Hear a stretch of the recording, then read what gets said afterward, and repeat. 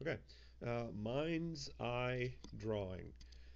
The idea is that you see in your imagination the thing you want to draw.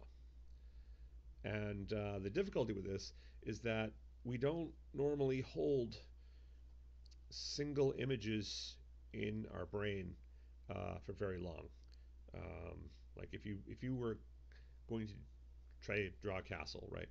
Um, you would see the castle from sort of bird's eye view from like the northeast, and then less than a second later, you're like looking at the drawbridge as if you were on a horse, and you kind of see the moat, and then you're off in this other angle, and the castle starts to change, and now it's got extra stuff, and now it's anyway. We don't hold a single two-dimensional or even three-dimensional image in our heads uh, for very long.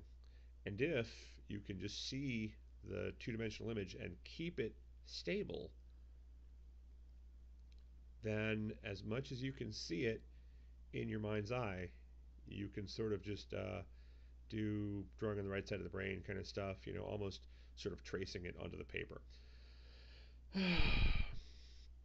I think this would be a good exercise for the kids, both mostly for the drawing, but I think it might have other benefits as well, such as being able to focus on an exact sort of an image, possibly a 3D image, which kind of connects it to the Nicolad's gesture drawing thing. Um, so yeah, something to think about.